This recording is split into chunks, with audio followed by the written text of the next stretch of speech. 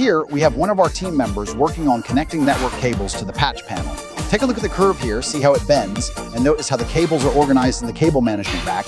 Inside the rack, the cables are neatly arranged, smooth, and aligned. The numbers on the patch panel correspond to the numbers on the equipment side. For example, if this is labeled as 18 here, the equipment side should also be labeled as 18 to ensure everything matches up. Now, the network cable has already been cut. After cutting, we strip the insulation and then connect it to the keystone jack. We follow the 568B wiring standard when making the connections.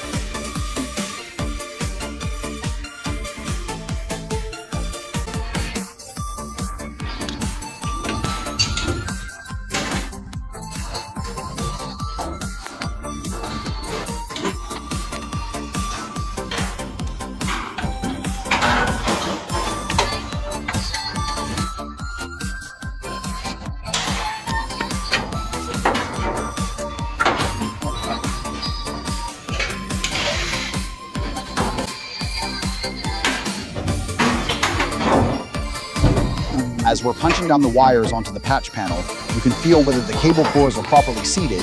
You can tell by feel when it clicks into place, you'll get that distinct snapping feeling. If there's no sound and it feels too soft, then the wire hasn't seated correctly. In that case, you'll need to pull it out and punch it down again.